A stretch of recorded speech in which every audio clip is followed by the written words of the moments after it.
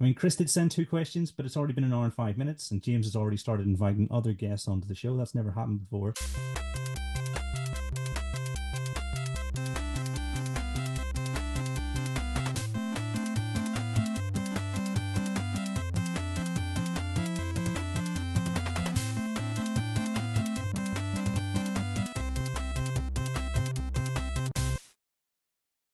Welcome to Thinking Deeply About Primary Education, a podcast that makes time and space to think about pedagogy, teaching and learning, professional development, anything of interest to time-poor but enthusiasm-rich primary teachers.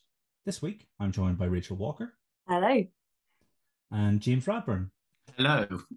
And this is both your first times on the podcast, guys. It's lovely to have you here. Thank you very much for joining me. Thank you so much for having us. Looking forward to it. And the focus of the episode is going to be use of technology in education. But first, Rachel, what you reading for?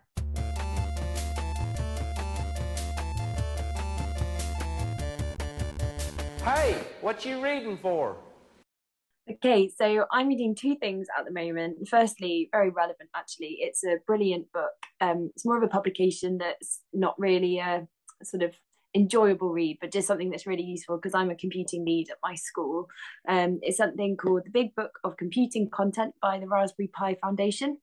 And it is a fantastic kind of Bible, really, I guess, of all the curriculum for computing, right from early years right up to actually year 13. So it covers up all sorts of exciting things, but it breaks down all of the content for all of the different strands of computing. But it's got lots of interesting articles in there about exciting computing developments in technology and ways that it's used in industry as well. So it gets you thinking more widely as a computing lead rather than just I've got to teach coding. So that's pretty cool. And I am this year, the second thing I'm reading is a book all about early years because I've just started being a PPA cover teacher across the whole school and dipping my toes into early years for the first time and feeling quite nervous about it. So now that I'm a little bit more in my stride, I've decided to do some reading to go a bit deeper. And that is Alistair Bryce-Clegg's Best Practice in the Early Years.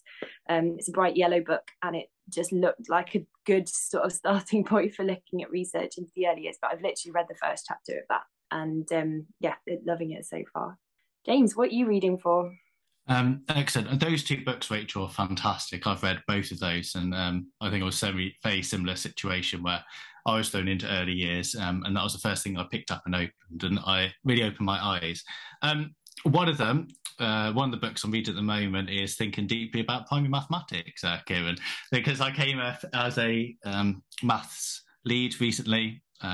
While I had a baby and then while we had Ofsted as well, and it worked out in my favour, all of those things somehow. But because I'm driving around schools late at night, awake with babies and things, I'm listening to an audiobook about radical candour by Kim Scott. Now, she worked at AdSense for Google, Apple and Dropbox and Twitter, and her book's all about leadership, but caring personally, but also that challenging directly. And she's got some wonderful stories in there about leadership outside of education and lots of lessons in there that really bring into my role as an assistant head and working across our trust as well. So Kieran, what are you reading at the moment? My recommendation is a blog, and it's by Juan Fernandez, who is a Spanish secondary school teacher. And in his blog, which can be found at Investigación Docente, he's got his first blog in English, which is Beware of No Problem Teaching. And essentially he explores cold calling and where it can possibly go wrong. And I think Rachel in our Discord, different Rachel, she mentioned that she'd used it with her teachers and was asking the question, why do so many people think they're cold calling when they're not? And I think that's a really important question. So this week, we're going to explore technology in education. I had really hoped to have read Daisy Christodoulou's book about technology in education before this episode, but we haven't really done one. And I think we need to do one, Teachers versus Tech.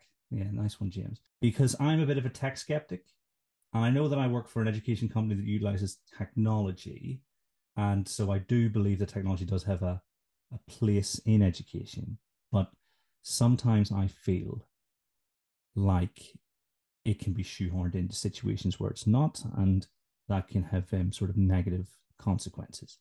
But I think before we do anything else, I think we need to establish what we mean when we say technology, because as my 8-year-old will say to me, everything is technology, because and you go through a list of things that aren't computerized. And I say, that's technology, that's technology. And yeah, it gets turned pretty quick. So Rachel, for the purposes of this episode, what do we mean by technology? So I was thinking about this and I started to write things down. And the obvious thing for me is obviously kind of laptops and iPads, tablets, whatever you have for, Google tablets and things like that. But then when you really drill down into it, we're not just talking about those things. We've got things like PCs that quite often sit in people's rooms, computing robots, things like Spheros, or apps and programs that live on those devices, and things like projectors that have been around for a little while, but definitely still live and kicking in a lot of schools. So I think when we start talking about tech in the classroom, I think mainly for me, it's really about how we use devices that children have got on their desks, but can include all those other things that we perhaps use as teachers to instruct and to get children on board with what we're trying to get across to them. Building on that, Rachel, it's those tools, but it's also the systems behind it. And I think technology is a bit of a paradox when you start looking at it, and it's a moving field that constantly changes. And so it's really the advancement of education, teaching and learning through that use of technology. So it can be things for teaching. So it could be use of Seesaw, Teams, Shobi for assignments. It could be used for learning. So what formative assessment and communication tools you could use. It could be a simple links to administration. So your MIS system, timetabling, how you talk to parents online. There's also the devices and that infrastructure that underpins it. And I think as educators in school, it's our job is to try and connect the dots of what it looks like. And it was a really interesting quote I read the other day that Thomas Edison was quoted in 1913. He said books would soon be obsolete in public schools. It's possible to teach every branch of human knowledge with motion picture. Our school system will completely change inside 10 years. Well, that's 1913. And technology can have an impact. Whether it is having a purposeful impact and what that does look like is interesting. And I think COVID has moved us forward in lots of ways, using technology and think about its purpose of it, but it's still a paradox, and it's really interesting following what almost the DFE think technology is to what it is actually in the ground as we're teachers as well. Yeah, I think it's quite important that thinking about the DFE and what their vision of technology is, that technology is so much more than just putting a laptop in front of a student. There's so many other things that have to be considered before it can have any sort of an impact in the classroom. And I think in many ways, lots of practitioners are nowhere near well equipped enough to be able to really make the best use of it. It's really quite different from giving somebody a pencil and paper. There's just so much more that you've got to do with all those systems and behavior management changes, management of your own emotions and how you cope with challenges when things are thrown at you, because as I'm sure every teacher listening will know, when you get given 30 devices, it's probably guaranteed that at least one of them is going to give you some sort of problem, possibly and probably more. So it's how you handle all of those as well. So there's a lot that goes into it before there's something that actually appears in the classroom. This seems to raise more questions than it answers. Is there an argument with the DFE about what technology is? Do they define it in a different way than everyone else? Honestly, I'll probably have to go and look back at exactly what they report and say at it. What I think is interesting is the EEF has started to put the use of technology into their reports as well. So they came out a while ago with a summary of recommendations of how it can be utilised within school. And that comes into consider how it will improve teaching and learning, about the quality of explanation modelling, the impact of pupil practice, and improving assessment. One thing the DFE have done is thought about the infrastructure in the background, and they've recently released some guidance behind what they think the standard should be for primary and secondary. And so I know one of the things for primary is that you have a 120 megabyte line, whereas secondary, I think it's a gigabit line. that they ask you to have. Now, if you've got a large 3-form, and we've even got a 5-form entry primary school, that's actually not sufficient, and that would only last for a few years. So with the levelling up programme of what the government wants to do, you'll see that technology and this raising of standards and is interweaved into a lot of things. But I think, as Rachel and I are really alluding to, it's all about the learning first, and actually how does technology support that. And I think that's the really core concept that we need to think and consider, and make sure that what we do put in place, and with restriction budgets and everything else that comes with that, actually is the infrastructure and what we're doing from an operational point of view, supporting education and teaching on the ground as well. And really, those things have to come hand in hand. You have to have really strong pedagogy, and you have to have really strong infrastructure. When you've got those two things, you have the possibility of some really fantastic things happening in the classroom. But if one of those isn't right, then you're going to have problems. Yeah, so that's pretty clear. You know, from both your responses and then from sort of the additional bits, you're like, yeah, it's an extension of the teacher and the systems that allow the teacher to be successful in the classroom, rather than technology for technology's sake. I think that feeds quite well into sort of the first meaty question. Does it have a place in the classroom, and why? I mean, you're already alluding to the fact that it might. When I was at university, I had a professor called Steve Wheeler, and he came up with a phrase saying, learning first, technology second. And I remember, and I think it's probably the only thing I remember from university, the lectures, was he had a picture of a transparent boat. And he said technology should be transparent in the lessons. It should be a way there to improve learning. It should be a way to support what you're doing. And in my role as computing and digital innovation lead across our trust, and I work part of school improvement, I see the use of technology making teacher and learning explicit. So, for example, one thing that we all do with children is explain and model. Now, traditionally, a lot of teachers may have things on a PowerPoint. They show those pictures on there. And I know even back in the day when I had lesson observations at university, there was a box, have you used IT? And it was just literally, I put a PowerPoint up and I would tick that box every time. And no one really knew what that meant. But if you think about explaining and modeling, there's supporting that direct instruction. You can really go from big picture from Google and zooming in onto the context. It could be virtuality, trying to bring abstract concepts about the Egyptians or the pyramids to life within the classroom. And it's building those images and concepts with the children. And it should be almost an extension and part of your toolkit within the classroom as well. And there's lots of things, and I'm presenting to our heads and directors tomorrow based on these ideas. There are lots of things like about allowing you to be responsive and being adaptive in the classroom. We need to be adaptive to our teaching, and we need to think about actually how can we do that. So tools such as, I know, complete maths and learning by questions allow me as a teacher to choose some questions to work out what do the children know. I can do some check for understanding based on that. And I could be really responsive. If the results are, I've got 6 children here I need to work with, I'll bring them forward to me to work in a small group while everyone else can go on to a do now activity and vice versa.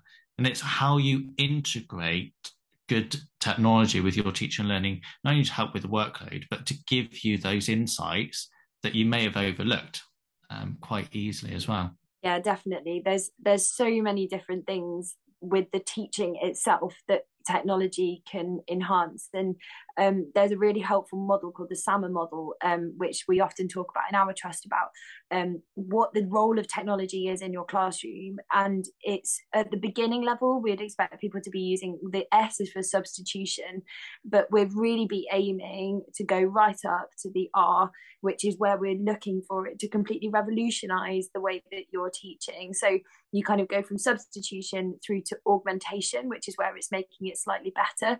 Then you're looking through to modification, which is then making sure that you're changing your teaching for places that it couldn't really go if you were just using your standard teaching in the classroom. And it's redefinition, actually, I think, is that R, isn't it? That's how we call it. So it's redefining your teaching completely. So it might be an example of taking your year fours on a Viking adventure to a museum that they never would have been able to go to, because perhaps you live on the south coast and you can't get up to York. So you get to go to that museum and take a tour, and then do voice notes and record your learning in a way that you never would be able to had you not got technology in the classroom. But that's not where most people start. Most people would start simply at substituting it. And lots of our schools start with perhaps their reading lessons, where they are having the book on the screen, and they are simply using it to read the text, and the children can then maybe draw on the screen instead of drawing on a piece of paper. But there's so many different elements within that we'd be taking people on almost like a pedagogical journey towards getting used to the technology. But the aim for everybody is that actually technology can take you so much further than your standard classroom practice could do. But you have to believe in it to be able to get to that stage, and you have to overcome those hurdles of things like it might all go wrong, the internet might be too slow when you're uploading something, but the possibilities are there for so much more than that when you're using it in the classroom. I'm not sure I was as skeptical as I thought I was, because I'm not along to most of the stuff you guys are saying. So maybe I just didn't realize. Maybe I'm just really averse to the bad or the less impactful uses. Neil Almond was sending us a video the other day of him floating about to this medieval castle on his computer, and we were talking about how great it would be if there were castles that had been sort of augmented, so that right now they are stones. I'm thinking places like Hadrian's Wall, not necessarily a castle, but a lot of excavation had to go on to find out what was there. If you could take kids around that kind of place, it'd be fantastic. Because he was looking at, was it the Mott and Bailey type castle that they had, and yeah, it looked fantastic, and you were getting this like first-hand experience. Less is more with technology, and use a few things really well. So for me as a teacher, as an educator, and looking at this from an operational point of view as well as a delivery point of view, I make sure that our teachers have an iPad and a stylus and they can mirror. Just having those few tools opens a whole world of best practices for teaching and learning, and being able to have a stand, put children's work underneath it, or take a picture and crop, actually, let's focus on this sentence, not the whole book, let's focus on this element of it. And you learn new things every day. I was talking to some teachers yesterday afternoon. I was like, we need quick ways and quick wins. And how do we annotate? Well, if you take your Apple Pencil, if you've got an iPad and scroll up from the bottom left corner, it takes a screenshot. Well, then you've got all the pen tools. I don't need to take a picture, annotate it. And often we're very quick and we've got to be responsive in the classroom. It's very hard to be responsive if you don't have the tools at your disposal. And I think that's where technology can help. So we use learning by questions. That gives me some really quick analysis. I can be responsive. I can say, right, let's address this misconception straight away. Now, we're not going to get rid of teachers. I think COVID's proved that. We've done online learning and we're still here. We still got a job. So the art of teaching is really important, but I think these tools, if used appropriately and properly and really thought about, can really complement and support what we're doing. And what I really like about these tools, about Complete Mouse, Learning by Questions, and Carousel Learning by Adam Box as well, there's lots of questions already thought out there. There's lots of resources you can already use. They've been peer reviewed, and it allows that more pupil practice. It allows in that classroom, let's try and practice, let's get this fluency, and make sure it goes into, from our working memory, into our long-term memory, so we can go deeper with these concepts as well and be able to explain it and justify and explore. I think there's something interesting there that you've given quite a lot of maths examples. I would often say, I think maths is actually, I'm also maths lead as well for my school, and I find that maths and technology lend themselves very, very well to each other. I think because there are so many apps out there that use those algorithms to work out what the children know and what they should know next. Times Tables Rockstars is another great example of how technology can really, really help with something like fluency. I think where it then takes perhaps a little bit more thought is where we look at it across the rest of the curriculum. So how might you use it in RE, for example? And we've used it in school to record conversations between children and record thoughts about things that perhaps they don't want to share as the whole class, but you as a teacher are able to then get those responses and have a look at the way that they're thinking about things. And so it's quite amazing that you can do that across the whole curriculum. And I'm excited about a time when different resources, I think people tend to focus a lot on maths and English because obviously they're our core subjects. And like I say, maths lends itself very, very well to technology. But I think there's a lot in our future that's going to keep on coming to give us more resources for things like English. I'm excited to see people build writing revolution style sentence training software where children can put clauses in and work out where the punctuation's supposed to go. I think that's probably the direction that things are going to go over the next few years, and I'm excited to see what that might look like. And we've done lots of that within our school, thinking about how you can scaffold work for pupils. I had a child in year 5 who wouldn't say boo to goose, and we had a class assembly, and I wanted every child to have that opportunity to speak, and obviously is really important. So for him, we decided that we would green screen, we would record it on an iPad, and he would be the news anchor.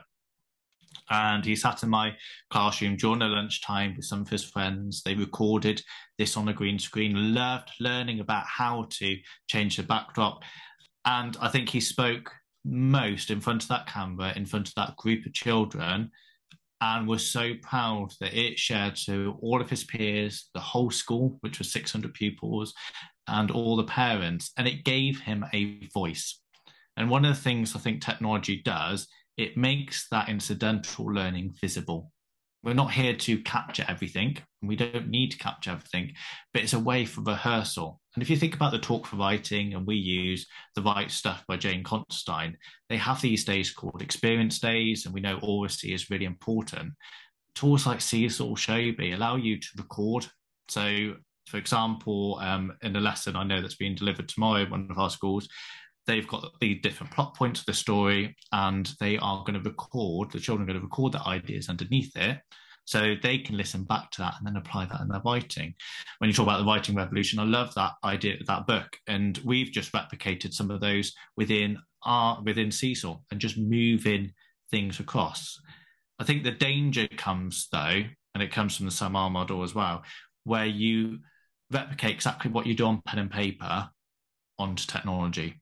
Because actually I've been in schools where they've put technology in place, they've got iPads, they've got a one-to-one system, but they haven't thought about what are the strengths of technology, which is moving, highlighting, annotating, and what are the weaknesses. Well, long form, if you've got an iPad, actually writing on it, annotating is not the easiest, and long form text isn't. And it's not always writing should be the end game. I think when you look at history, for example, and you've got debates coming up and you have got a discussion, you can plan your ideas on Seesaw, you can have your concepts, you can practice it, you can sort things out, and then use that as your guidance almost to have that classroom debate afterwards.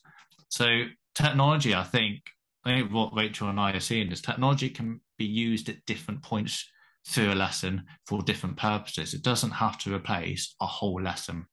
And I think that's where good integration and good implementation of technology comes, but that takes time. And sometimes getting staff on board of, here's an iPad, let's mirror it to our screen, what can we do with it? And showing a castle as simple as that and bringing children on that journey can make a huge difference to teaching and learning. You guys are really convincing. I'm happy to accept that it does have a place in the classroom. Although, like I say, as I'm listening, I'm feeling maybe I thought that already. Rachel, was something you said there about books becoming digital? Because one of the things I've struggled with is the switch from paper to tablet. And so I've got lots of ebooks, but as you guys would see behind me, I prefer the physical copies. Are younger people making that transition more readily than perhaps some of us who are a bit too old now? Well, it's interesting. I think I think there are different positions on this. I think our children are exposed to so much digital content now that they're not necessarily reading books on screen, but they are reading on screen a lot. And our reading lead is fantastic, and she did a bit of training with us about reading rivers and asking children to track what they were reading across a 24-hour period. And it was really interesting because it was like they were reading the storification of a game, and they were then reading a little bit of a social media feed, and then they were reading messages from friends. And actually, if you looked at it, a lot of the content that they were reading was digital. On the flip side, though, there is some research out there. I can't remember the exact research it is, but I can definitely look it up. But it's about how actually information goes into our brains better when we are reading on paper rather than reading off a screen. I can't particularly remember the reasons why that is, but I can definitely surmise that there are things like distractions. You know, when you're on a screen, you get your notifications through. It's also much more tempting to read differently when you're on a screen. I think you read more quickly because you're used to scrolling and getting the general gist of content, whereas when you're given a piece of paper, you have to take it all in, and I think you approach it differently. And so I definitely think that paper copies of things have a place as well as digital content, but I think they sort of come hand in hand, really. Nice, yeah, because the market probably would have swallowed paper books up over the last 10 years if it were on its way out. So yeah, so I can totally see that. So I feel a bit better about myself as well. We started to branch into the next question. And if I could throw this to you, Rachel, what are the features of effective utilization of technology in the classroom? I mean, what would your guiding principles be? So if I were to walk into a classroom and see technology being really used effectively, I would be seeing very, very deliberate choices about when and where those devices were used. So it would be everybody iPads away, because at the moment we're focused on the front of the classroom because I'm giving you some input and I'm expecting questioning and I'm expecting you to join in. But perhaps then in the next 5 minutes, everybody's iPads are out, they're giving an answer to some questions, and the teacher's using technology to see all the answers simultaneously so that they can do some really effective assessment for learning. Perhaps then I would see that the teacher makes a choice about which particular things to share with which particular children. On Shobi, there's a really great feature where you can set assignments up to then have content that's only shared with certain children at certain points. So you can have maybe 3 different things saved into a folder, but the children don't see any of them till the point that it's appropriate for them to see that in the classroom. So I really would be looking for teachers to be very, very deliberate about the choices that they were making when technology is used, but also really, really tightly controlled, because you are, Head was saying about how you give the child the world in front of them when you give them a device, and that's the most incredible thing, but also the most distracting thing in the world. So if we don't control it, then really we've lost them. It's the same as giving them like Play-Doh and Lego and all sorts of other things to try and play with while you're trying to teach them about subtraction. So then it's, how does the teacher make sure that it's really, really focused on the learning? And we know that with cognitive load theory, it's really, really important that the children are only thinking about really small amounts in their working memory at any one time when we're trying to get them to focus. And so we can't be overloading them with loads of split screens, apps going everywhere, and lots of different things when they're thinking about really tricky content.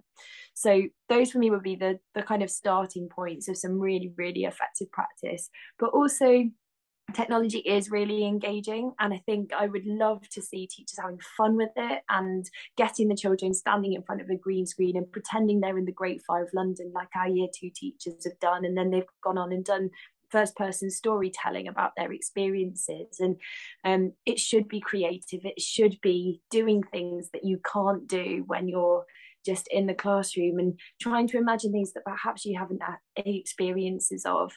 The cohorts that we teach, quite often they're not as well traveled perhaps as we are as adults, and they can't imagine going to the beach, or they can't imagine the middle of a city, but we can use technology to take them to those places, to give them those experiences as well. So yeah, as kind of starting points, that's really what I'd be looking for, I think. Building on that idea, Rachel, of taking them on a journey, one thing that we're very lucky at one of our schools is to have an immersive room. And so we have quite a small room where we can get about 8 children in, and we can take them to the depths of the bottom of the ocean. And the sound and the full experience is incredible. And before it went in, I was a bit skeptical about how it could be used. And looking at even our Senkos, and YouTube's amazing because it's got 360 VR videos that we can put in there. But we've prepared children they've never been to hospital before and they've got an operation coming up. So we've actually sat in the immersive room and put them there so they're ready for this. Or children who've never been to a theatre performance. And it's not just for everyone, where we can get some really great stimulus for writing or going on visits where we can't actually travel maybe across country or to the other side of the world to go and see these amazing things. Technology can, to a degree, replicate it, but also it can really support those SEND pupils and nurture for children as well. Now, my role as digital innovation lead kind of sits between the technical elements, and I'm a teacher who knows enough technical of how the infrastructure and how that causes it, as well as the teaching and learning. And I think that's a really interesting bit to sit in between, because what Rachel was talking about was all those amazing teach and learning things that we can do, but that doesn't happen if you haven't got a good infrastructure behind you. And so things such as even what your financial plan is, have you got the right AP points in there? What's that look like for the next 3 years, 5 years, 10 years down the line? What support have you got from your MSP, which is your managed service provider, or technicians? Are things set up safely? I know we both use iPads mainly because you can lock them down so tightly and control them through things like Apple Classroom.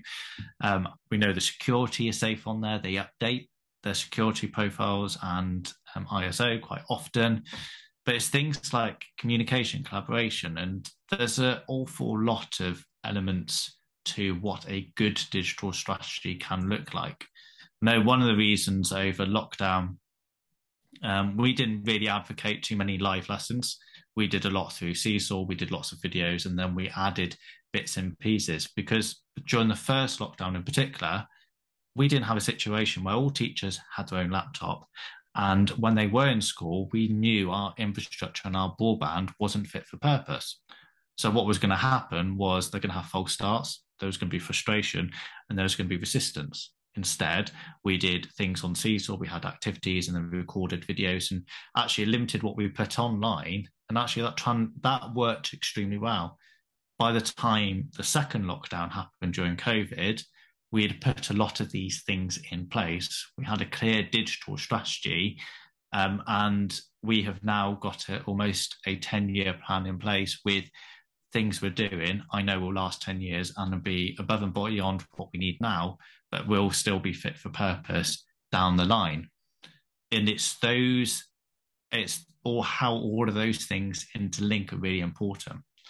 Budgets in particular are constrained. And we're looking at schools of actually, do you need to cut staff? How do we save money? And as a trust, I know we are, as a 15 schools, we really are looking at what we can do. One of the things we've looked at is how we lease devices. So I've recently bought a car. It's an electric car, and I bought it on a lease this time, mainly because I know in 3 years' time, where battery technology is moving, I'm not going to have that many mileage out of it. So therefore, I'd want a new one and keep doing it. It's the same with iPads.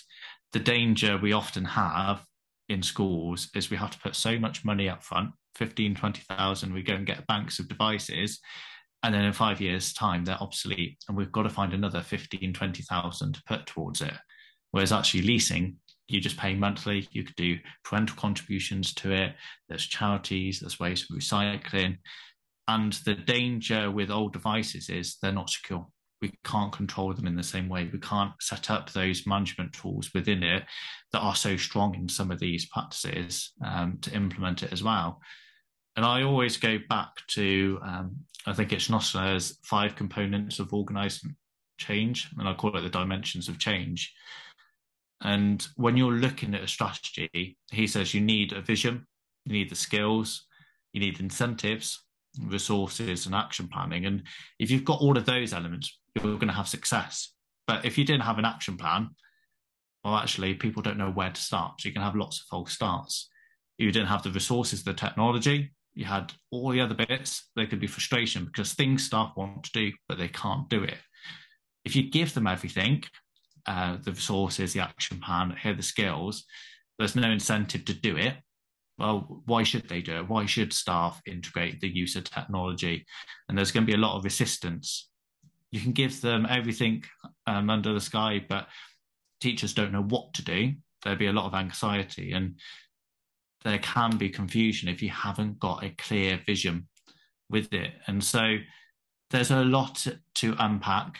And I think a lot of good MSP providers and technicians out there will work with you as educators to understand what that vision looks like within your school, within your setting, and the good ones will work with you, because the technicians will admit they're not teachers. The teachers will admit they're not technicians. There's not many people who can sit in the middle, who can challenge both sides. And I know I was on a training today and we were talking about logging in for pupils, and what a frustration that caused. And they wasted 45 minutes of their lesson logging in their year one pupils. And I said, time is money. 45 minutes in a week is a long time. And so you've got to really work and put pressure on, and let's find a better solution for that practice. Nice. So you've got being deliberate, being controlled, having fun and pushing boundaries. And then immersive, I think, was the best way to summarize your first point, James. And then infrastructure. So those 5 things, if you consider them, it sounds like you would have a pretty solid approach to the use of technology in the classroom. And I know, Rachel, you said as a starting point, so I imagine you can, there'll be much further to go. It's really clear how passionate you guys are about the use of technology. So it must hurt somewhat when you see poor implementation. If we consider how much things cost, and it's like you said, time is also money. So the time spent poorly using something, the outlay, if we think about certain states in America or maybe counties in America that spent billions of pounds on devices in the past, what are the red flags we should be watching out for? Say, for instance, I am a school leader and I am hemorrhaging time and money. What should I be looking out for? One of the massive red flags for me is iPads sitting or tablets just sitting in classrooms. When a big investment like that has gone into infrastructure, if they're not being used, it is just such a waste of money. And that, it's saying that it hurts. That's what hurts me, is when I see all these amazing devices sat there waiting to be used with all these possibilities, and then they're just not used. The other thing that's a massive red flag, if I'm going into classrooms and thinking about poor utilisation, would be if they're just a babysitting device. There are some incredible apps out there which will genuinely, like we were talking about earlier, they will assess the children's learning and move them on to the next stage. And I think it can be really, really tempting to say, Friday afternoon, I'm tired.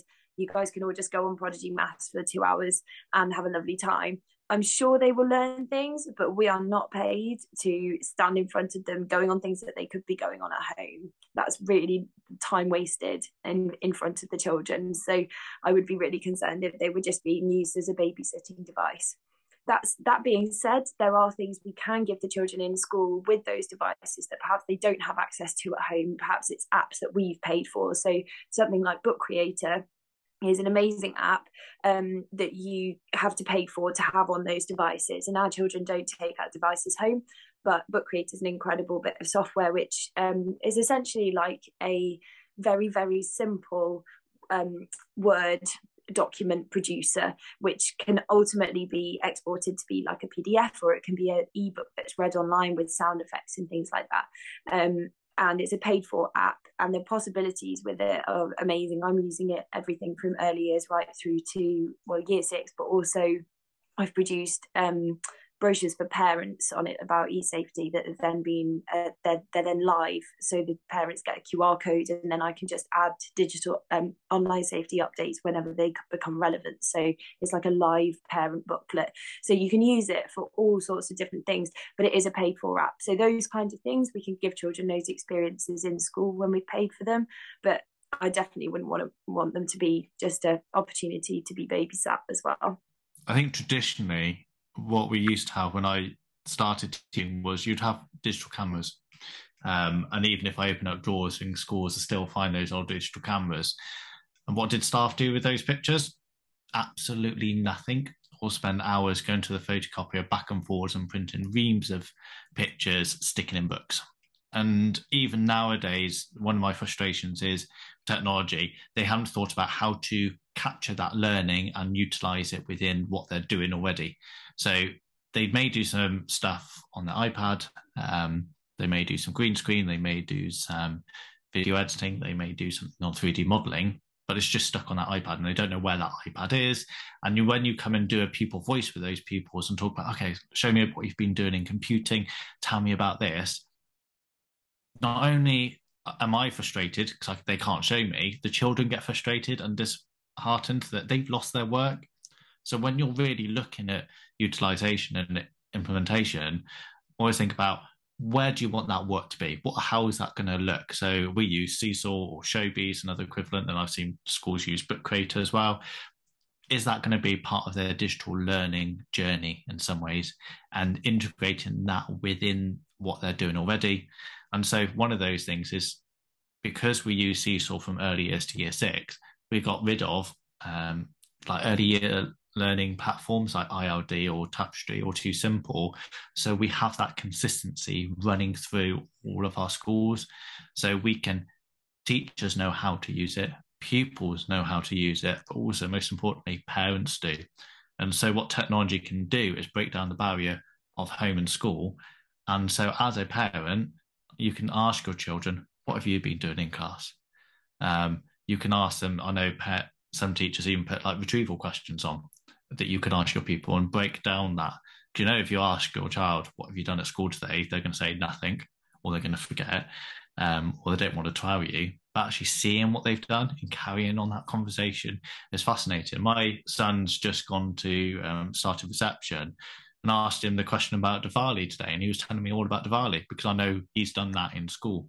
If I asked him, what have you done today? He would have completely shut off. And it's those conversations where technology, if we are sharing things and breaking down the barriers of the classroom, it's not just four walls, learning happens all the time, and we want to instill a lifelong love of learning. My frustration is actually when it's just on iPad and it's lost and they can't see their work again.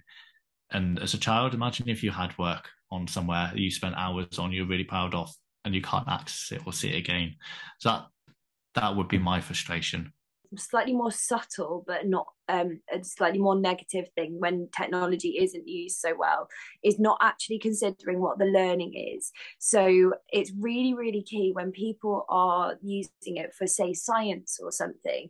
There was a lesson I did a couple of years ago where I wanted to use science as a program called Clips, an app called Clips that you have on the iPad for a science investigation. And I wanted the children to take pictures of their science work all the way through, and then add an explanation over the top of it afterwards with arrows and explaining what they'd learned in science.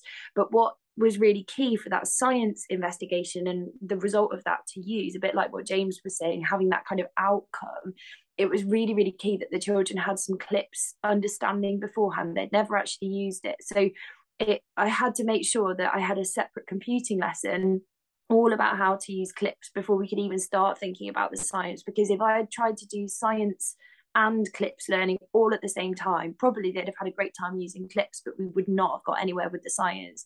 And so it's a little bit more subtle, and that's actually where, when I said as a starting point of good use of technology, this is where I'm aiming for people to get to, is understanding which bits of their lessons are about the children understanding the technology, and that's the computing curriculum, digital literacy, and which part are they thinking about maths, or are they thinking about science, because they have to know that as well. And there's a really fine line and sometimes it can get quite blurry between the two. And I think it's important for teachers to have a really good understanding of what the children and their experience, what they're learning throughout that whole process, really. I had the same conversation today. I was leading a leading primary computing course, and we're talking about the IT strand of computing is where you want children to have that core skills and knowledge about these, not just different applications, but different ways of using things.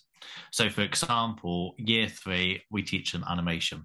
So we teach them what makes a good photograph in year 2. So it builds onto that idea, talk about onion skinning, composition, how it works, linking it to Wallace and Gromit, and lots of other bits and pieces.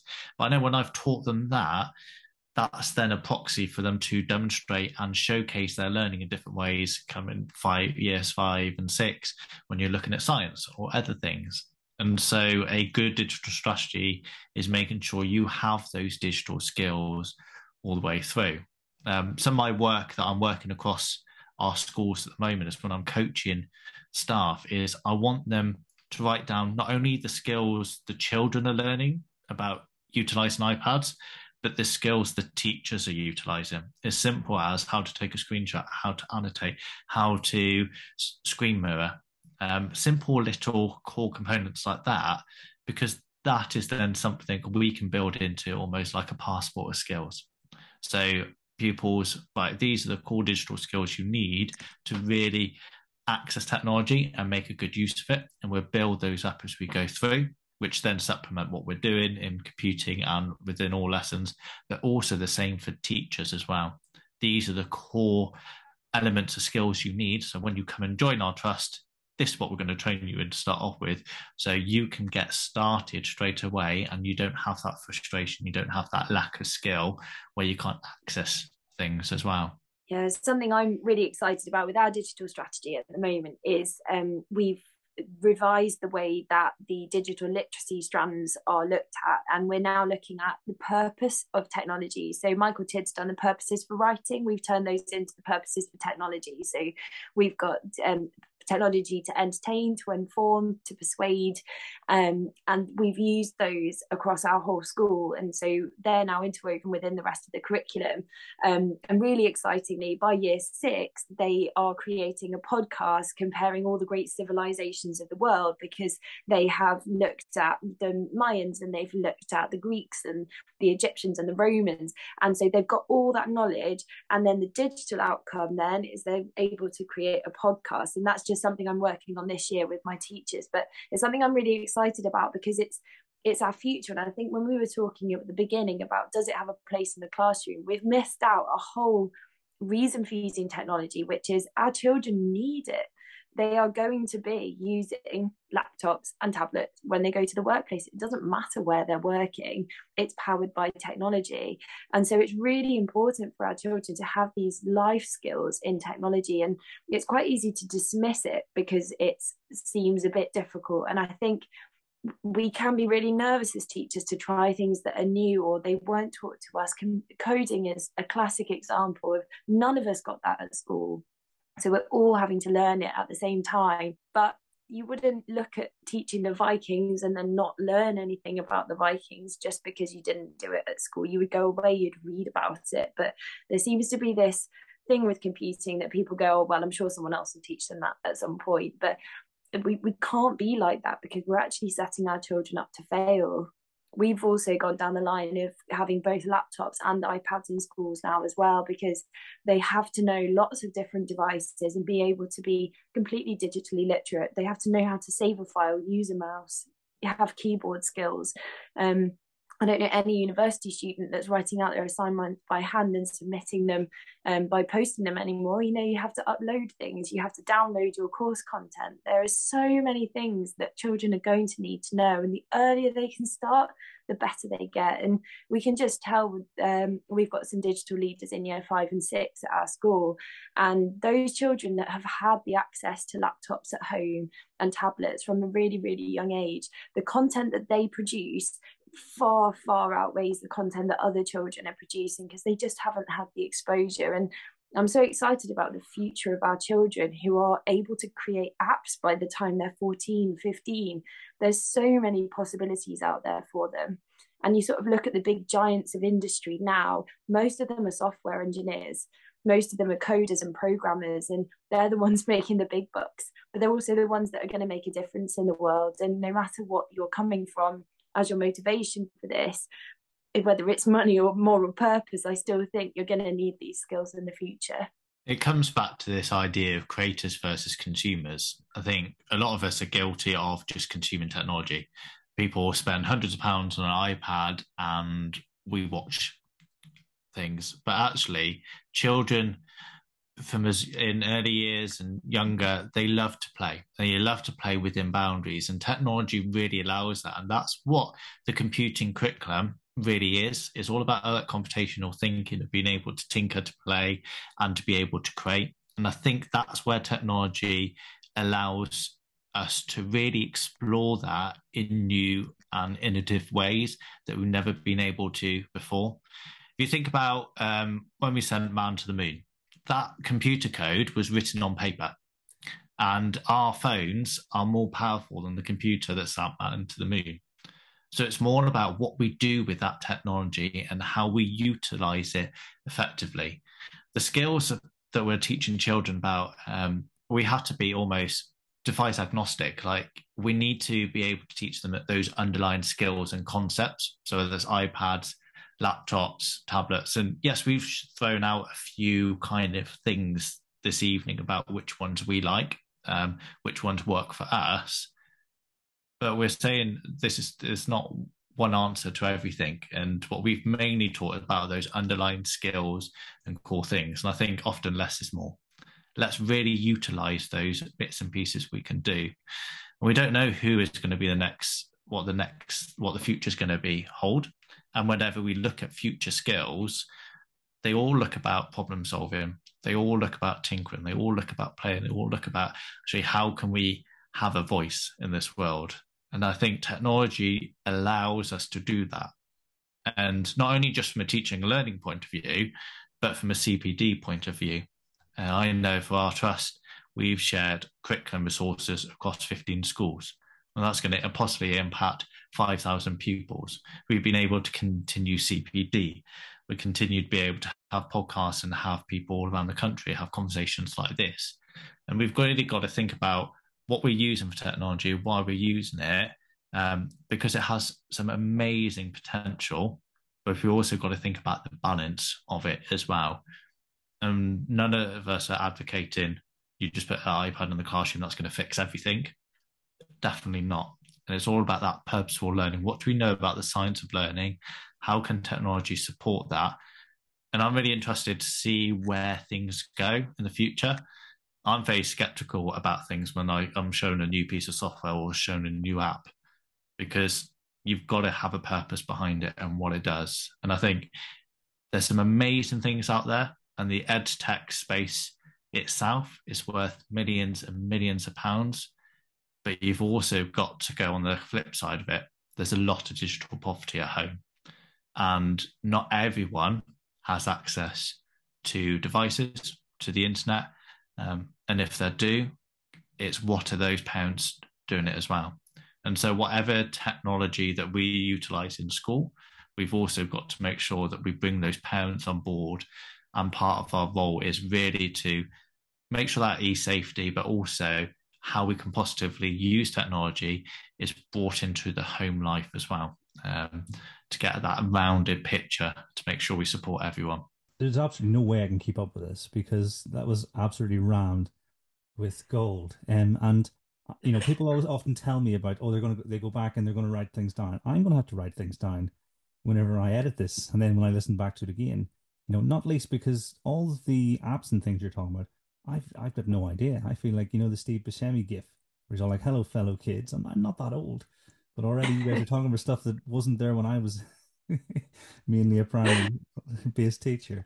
But yeah, fantastic. I mean, will your children, will they release their podcast on a platform like Anchor, or will it be in-house? Because if they do release it, you know, please do share it, because I would love to. I would love to something I listen to. That's my hope. Something like Anchor would be amazing. And I've got to convince the class teacher that it's going to be possible, I think, before we get to that point. But that is the plan.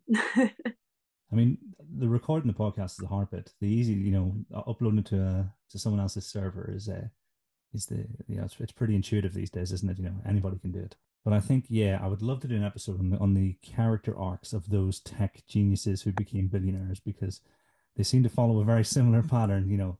In all seriousness, I think we've really set up a fantastic sequence of episodes on technology, because I'm fully invested now. I'm thinking, okay, what's the next one going to be? What's the next one? So you guys, say goodbye to your Wednesday nights. No, I'm really glad that it's gone out, because I think I would love to have those conversations with other educators. And the one thing I've really looked at, because across our trust we use the walkthroughs for our coaching model, and I'm lucky enough to be in the school improvement, and I've kind of walked somehow in school improvement as well as everything else I do. But I've taken those walkthroughs and I've looked at, okay, what's the digital kind of spin on this? Because you can give someone, say it again better, or you can coach them through that process. But if I give them an iPad and show them something, well, actually, you're explaining and modeling. You're really taking a live model, or you're going big picture, small picture. And they're utilizing those tools in such a purposeful way, and it's that deliberate practice, that if I did it another way, I'm not sure some of those teachers would actually follow those. And it's all built in that pedagogy of it as well. And that was my talk at Research Ed, was actually how we can look at a good teacher and learning, how we can get that technology interweaved as well. And I think it would be really interesting to see who else we can get on this podcast to explore it as well. And I know Daisy's done a lot of really some amazing work on it. I know Al Kingsley, Mark Anderson, there's some big wigs within the area of it as well. I think it's also going to be quite difficult to find someone, because I sit in the middle. I sit between I see lots of factors. So I work with head teachers, I work with directors, I work with teachers, I work with technicians, I work assistant head, I work with, I'm a governor at another school, and I see it from lots of different perspectives, and I find it fascinating talking to all these different areas, and I know what I want to get to. It would just be interesting to see other schools and where they are in their journey, and it's that rollout, I think, is that implementing is the hardest element of it. We've got a clear strategy, this is what we want, but the implementation is difficult. I also think that there's a history in ed tech of being very to use the Twitter sphere vocabulary, very, very, very progressive. And so I think a lot of more traditional people don't touch it with a barge pole, because they think, well, that's all about collaboration and project-based learning, and they're never going to learn anything if I use ed tech, because that's the noisy parts of the ed tech industry that are coming out. And as I've got deeper into investigations with not investigations, but involvement with big companies, then I've lost my way a little bit with them in terms of pedagogy, thinking, actually, I don't really agree with your values. I don't agree with what you're purporting here to be good teaching. And so a bit like James, I sit in the middle here, trying to take all these noisy money-making big companies who are trying to push certain agendas, i.e. trying to get money from us all, but then also holding my professional integrity as a teacher and a leader to be going, actually, what's the benefit for the children that are sat in front of me? Why do I need to use this? I absolutely believe in it, but not necessarily for all of these other reasons that keep being shouted at me. And I think there is a really important discussion. I think the walkthroughs is a great example where we can talk about real life pedagogy and real life great teaching, and how technology doesn't only help that, but actually makes it even better. But that's a really quite a high level discussion to be having with schools who are not even on that journey yet. And I think that's our challenge in this space at the moment. That's brilliant. I think we should use it, but not for the reasons that are being shouted at me. That's a perfect summary of how many people feel, I think. Yeah, so I have to see how I can share that as much as possible. I mean, Chris did send 2 questions, but it's already been an hour and 5 minutes, and James has already started inviting other guests onto the show. That's never happened before. You must have been reading Steve Jobs' autobiography or something recently.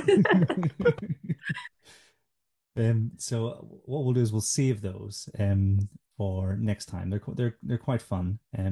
He was giving you, if money is no and carbon footprint were no object, what would you want to see in every classroom? But I think that could go on even longer than we've already have. And he wanted to know if OneNote could be used alongside an iPad or graphics tablet to replace visualizers. And I think there's a lot of weeds to get into there in that one. So, well, I'll apologize to Chris. But yeah, like I said, he say yes to that second answer. Yes, simple answer. Yes, it can. I mean, it's a loaded question. He's setting up. He wants you to say what he wants you to say. But yeah, all the set through to say thank you very much for joining me. Thank you very much, James. Thank you very much. Thank you very much, Rachel. Thank you, Rachel. Thank you so much. Thank you so much. It's been an absolute pleasure. And everyone at home, until next time, thanks for listening.